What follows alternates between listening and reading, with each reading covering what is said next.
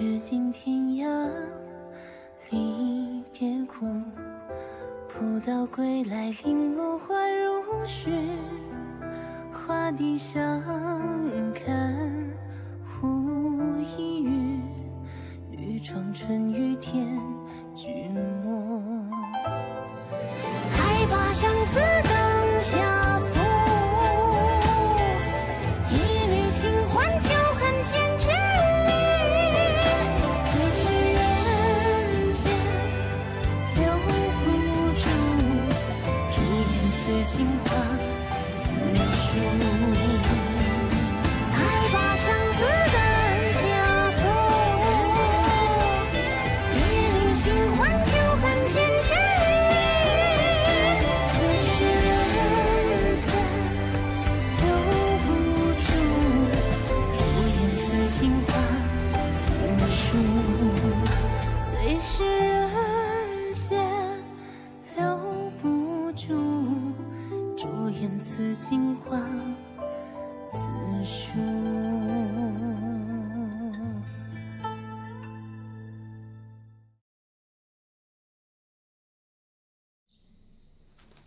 李佑出去，让百姓把怨气宣泄一下，就能再支撑几天。等到下雨了，一切就都好说了。不用再劝本官，本官是不会答应的。哎，仙尊大老爷，李佑刚刚自己冲出去了。什么？快点出来！快出来！出来！李佑，别算了，快出来！对呀，别拦我！李佑，你终于出来了！你们在这聒噪什么？是，你说，之前是不是因为你去庙里骂神灵了？我骂了怎么样？没骂又怎么样？既然骂了，就要跪下磕头，给神灵道歉。就是呀，如今曲江县迟迟不下雨，就是因为你。怎么，这不下雨是神灵干的呀？当然了，神灵因你而震怒，所以咱们虚江县才久旱。我区区一个凡民，如果骂了他2句，他就迁怒万民的话，这还算什么狗屁神灵？怎么可以信这个神灵啊？李佑，李佑，这个公然侮辱神灵，居心民变，你怎么收场？还不快向龙王磕头认错！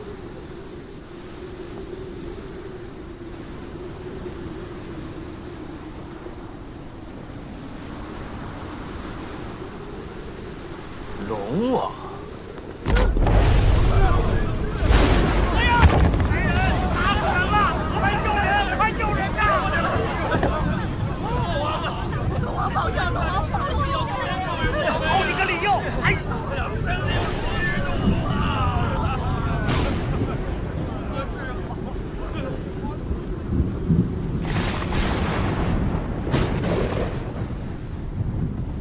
你说你这龙王职责就是行云布雨，该下雨时不下，小心这玉皇大帝收拾你！你一个区区的虚江龙王，比金河龙王又如何？我李佑虽然没有魏征的本事，但是我就不信我斩不了你！太过分了！别以为你有才子之名就这么嚣张，你会遭天谴的！你嚣张！你说我是才子，那么接下来我就再给你作诗一首，看老天爷到底是谴我还是谴你！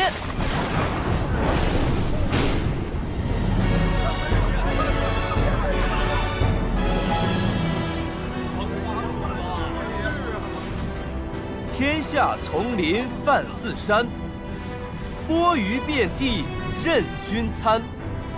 黄金白玉非为贵，唯有神棍心最贪。生民360日，不及庙祝半日前。记下。好。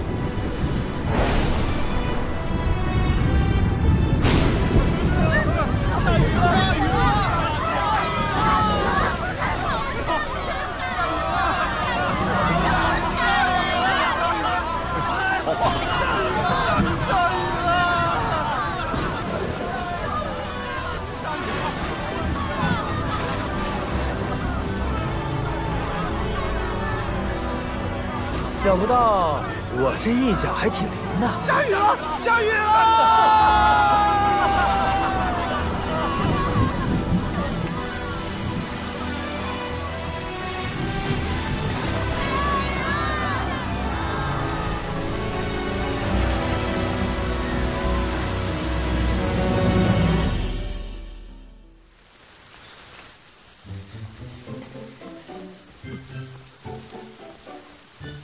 小姐，小姐，下雨了！离我远点，离我远点！我看不到下雨了吗？奇怪，怎么忽然会下这么大的雨啊？哦，小姐，你有所不知啊，姑爷在县太爷那边一脚就把龙王像给踢倒了，马上就电闪雷鸣，风雨交加呢。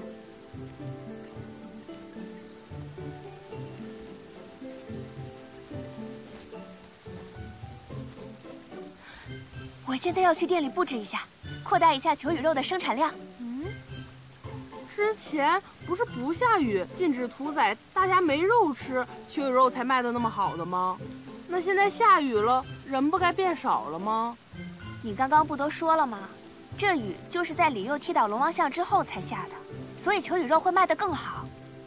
哦，还不快去拿伞？我们准备走。是，小姐。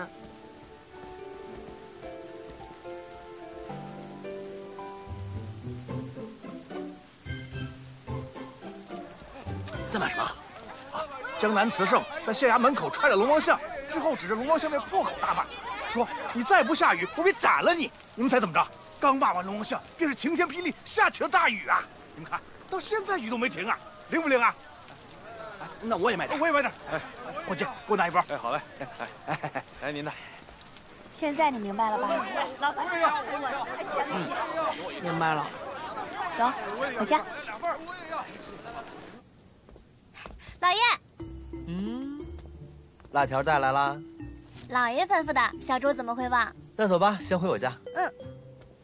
老爷可真好，都出阁了都还想着娘家。你可闭嘴吧！哎呀，老爷，李妈，怎么到现在还没见人呢？不会不回了吧？胖子，哎，这二郎怎么回事啊？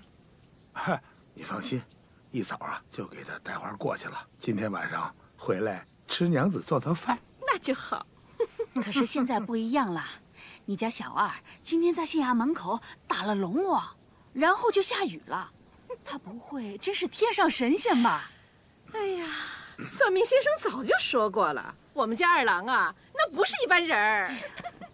娘子说的对，他就是成了神仙，那也是咱的儿子，也是我的弟。爹，娘，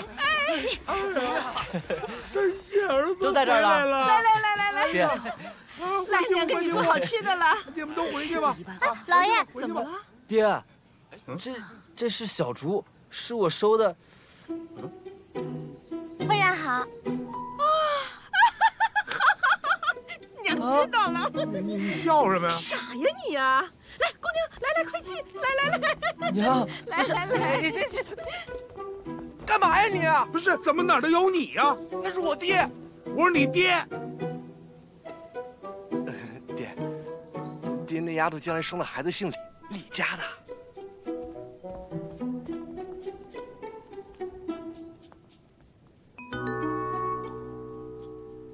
二郎啊，这些都是你娘亲手给你做的。谢谢娘。儿啊，爹问你个事儿，你得跟爹说实话。爹，有什么话您就直接问。这鱼是不是你下的？啊，我都说了多少遍了，这事儿真不是我干的。我看就是你干的。儿子，你小的时候啊，算命先生就说过了，你是天上的文曲星下凡。可是他们都不信呢。谢。区一个龙王啊，怎么敢在文曲星面前造次呢？啊，那还不说让他下雨就让他下雨呀！好了，咱不说这个了啊。那小竹，赶快把我带的东西拿过来。好嘞。呀，来就来吧，还拿什么东西？我跟你们说啊，你看看，这个是这次回家我专门给你们带的，叫辣条，我跟小猪一起做的，你们快尝尝。来。哎，儿子啊，这辣条辣不辣呀？娘可吃不得辣的。娘，您放心，我知道您不吃辣，这个呢一点都不辣。真贴心。来，夫人尝尝。关秀秀看的还真准，幸亏没起名叫辣条。哎，爹，我敬您一个。好。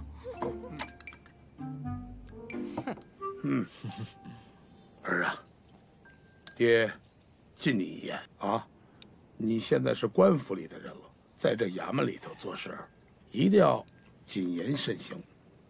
不要跟他们似的，扯那神神叨叨的。对，您放心吧，爹，你儿子我现在是正式书吏了。来，咱们一家喝一个。哥，咱们喝一个。喝一个。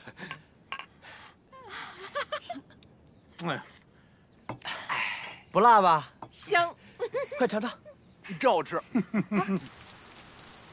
姑爷回来啦！放鞭炮！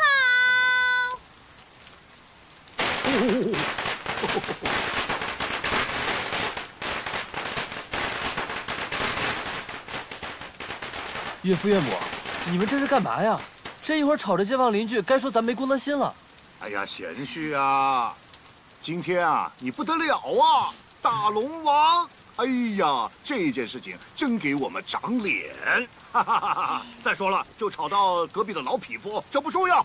对呀，我家今天有喜事，放个鞭炮怎么了？我还嫌放少了呢。哈，不过也不是几个钱这鞭炮。哎呀，咱家有钱。哎呀，贤婿啊，我呢备了好酒，等一会儿呢，你跟我一起喝点小酒，吃点小菜，咱们好好聊聊今天你打龙王的事情。可是岳父，我刚在家里的时候已经吃过饭了，跟我爹也喝了点酒，现在呢有点困，想睡觉。无妨，再来第二场。姑爷，过来一下，小姐找你。岳父岳母，那这秀秀找我，我得去吧？哎呀，那行吧，去吧。那小婿先告辞。秀秀。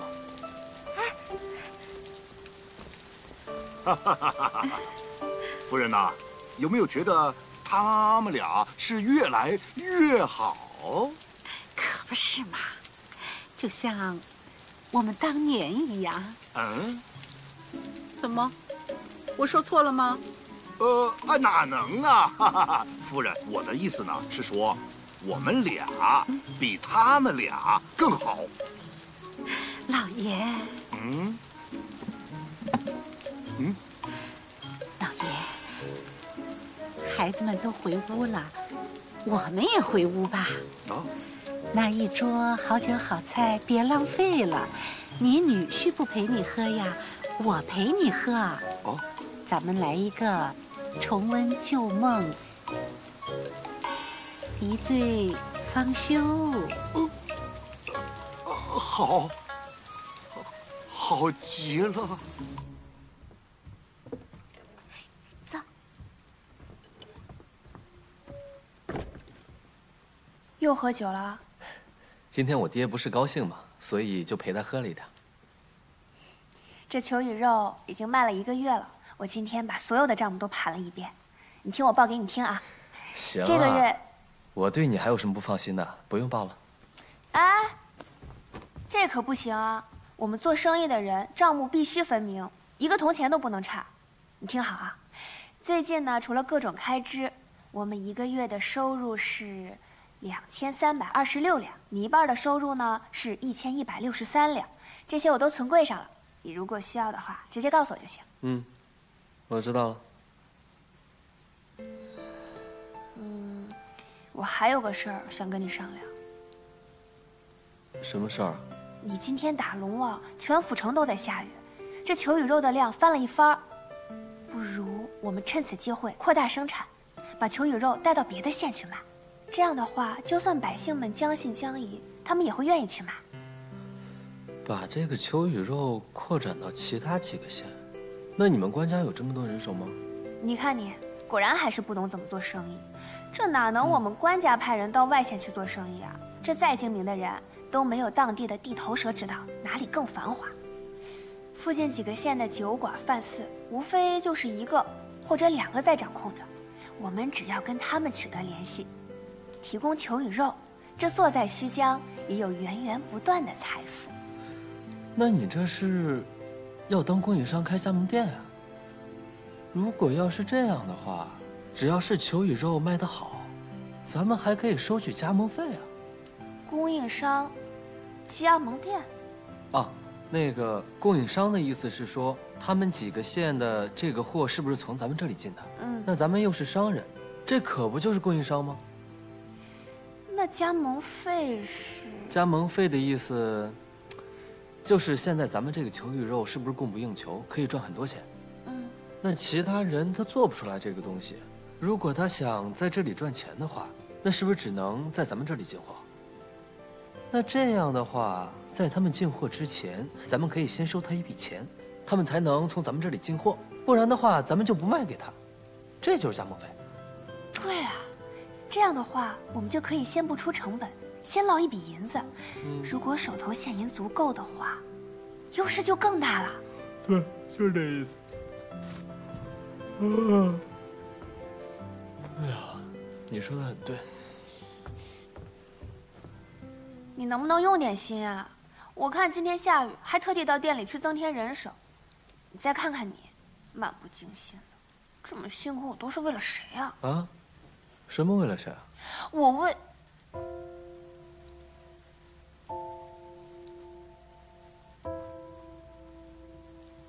你是不是为了让我早点完成3年之约？不是。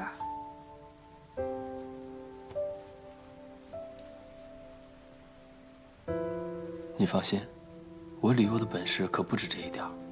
现在秋雨肉赚的这点钱，咱们当成本钱就行了。这个也只是起步，到后边的路数还多着呢。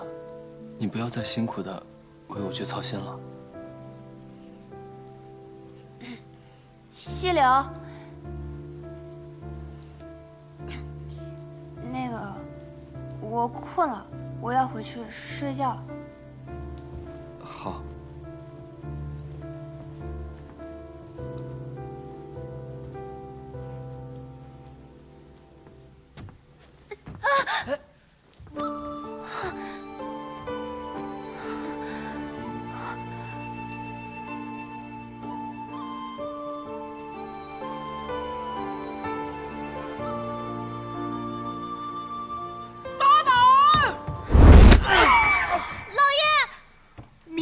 我在还敢造次！老爷，起床啦！老爷。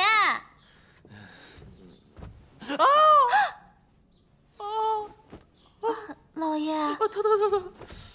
哎呀！小周，我这怎么这么疼？你帮我看怎么回事？老爷，你这里肿了。肿了？青了，红了，还紫了！哎呦！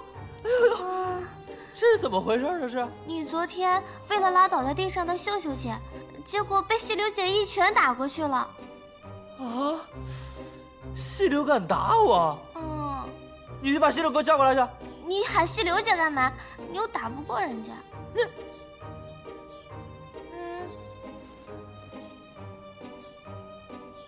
老爷。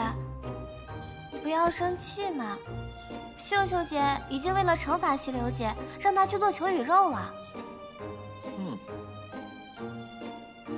小周。现在什么时辰？现在40了。40？你快拿衣服，我要去下上班去。好嘞好嘞。不好意思啊，迟到了。哎呦喂！李书立，您现在又不是我们这等天天要点卯的建议了，只要县尊大人不说你啥，谁还管得着你？是啊，就是啊。谁能说什么呀？都围在这儿干什么？撒开！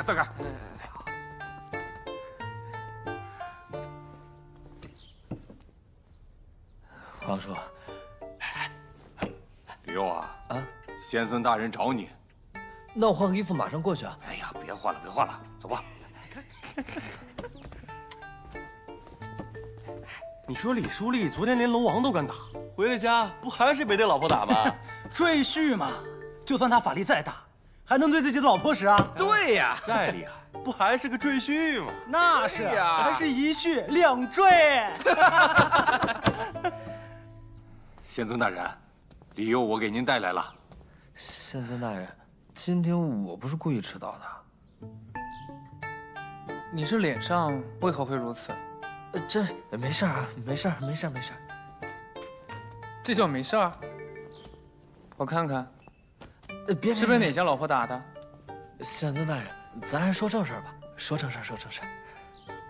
今天府城里来了函，是听说了求雨之事，要嘉奖。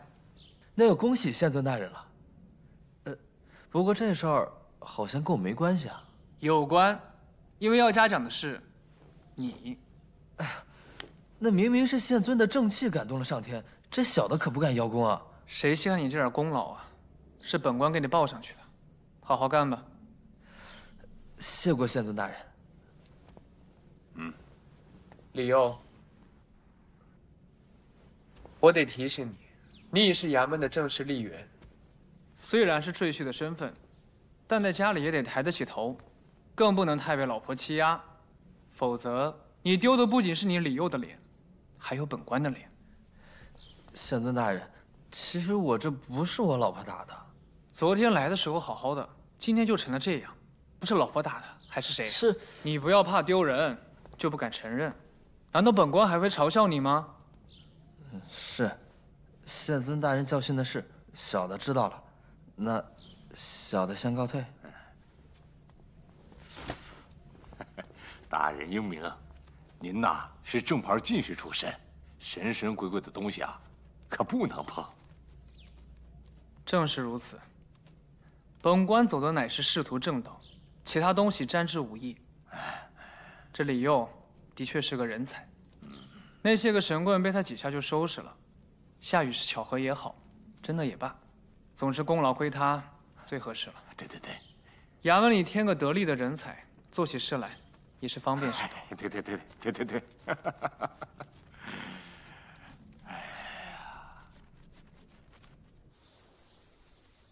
喜欢吃就多吃点哈。来，多吃点。李兄，你的脸是怎么回事啊？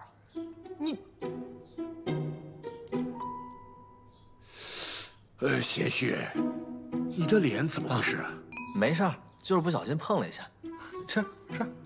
赘婿嘛，就是挨欺负，有什么好掩饰的？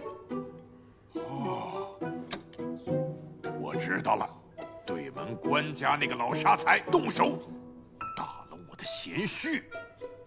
我们家这么强的武风，要动手也得是我们嘛，怎么会是他嘞？我不是这个意思啊，我怎么舍得真的动手打你呢？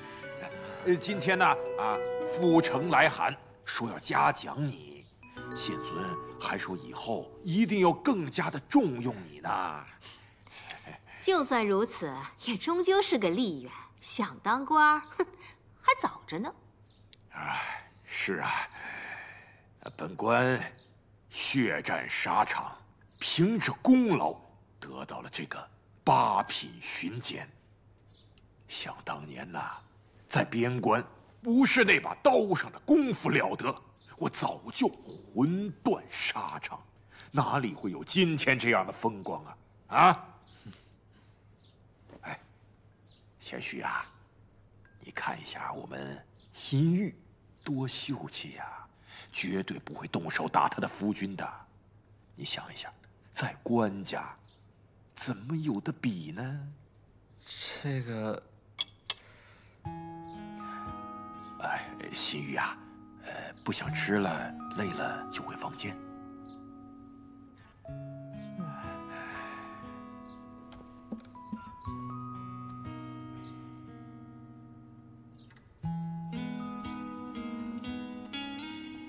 太山太水，我也吃饱了。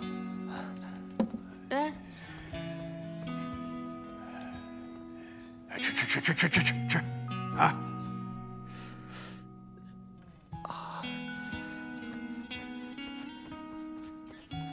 脸疼不疼？真是官家小姐打的？没事儿，就是个误会。这个也不是秀秀打的。点头。啥？我让你点头。然后呢？不是让你点头，是我让梅枝点。小姐，你看看，说是让你点头了吧？不是我说啊，咱们这样交流也忒费劲了吧？梅枝这榆木脑袋，她能传什么话？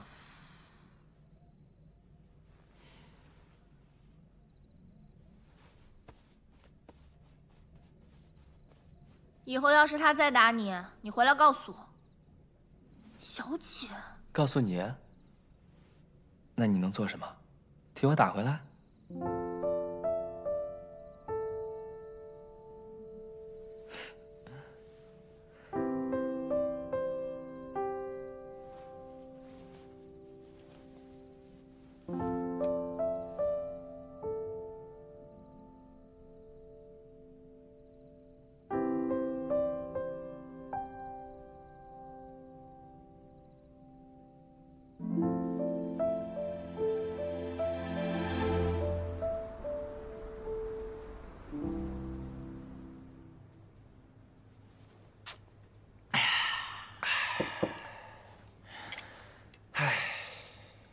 杨公子，为何叹息呀？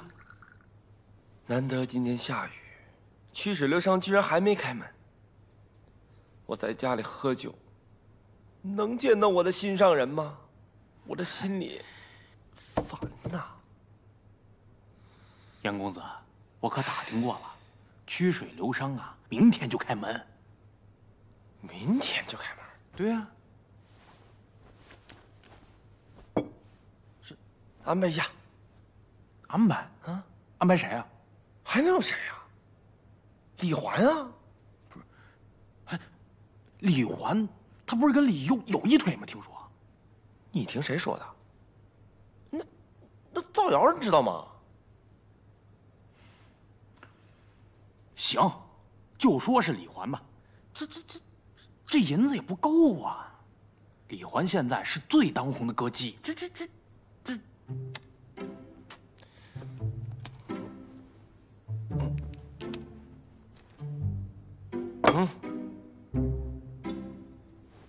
哎，杨公子，够了，这些够了，够了。赶快去安排。好。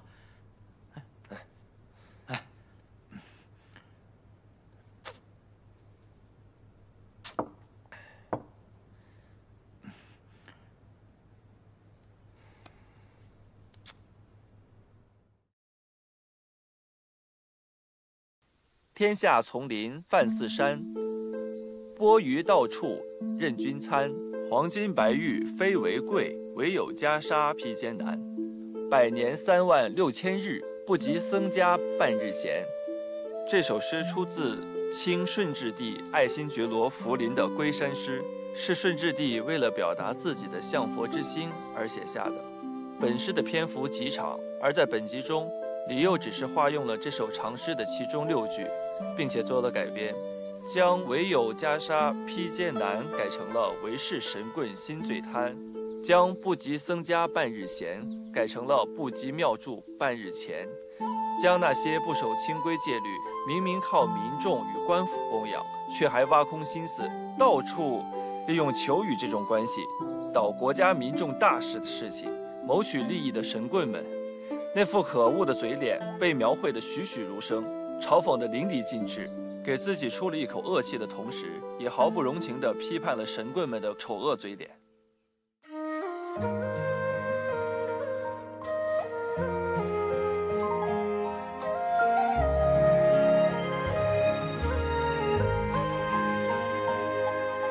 小小黄叶落谁人间？